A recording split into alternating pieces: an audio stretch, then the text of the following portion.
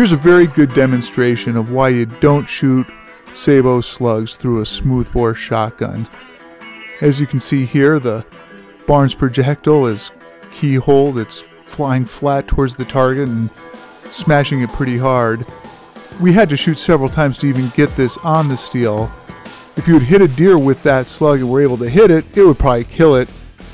But the problem is the accuracy. Here's another look. It's going to come in slow. You can see the nose tipped right towards you, and then bang, there it hits. It looks impressive, but that's not what you're looking for out of a slug gun.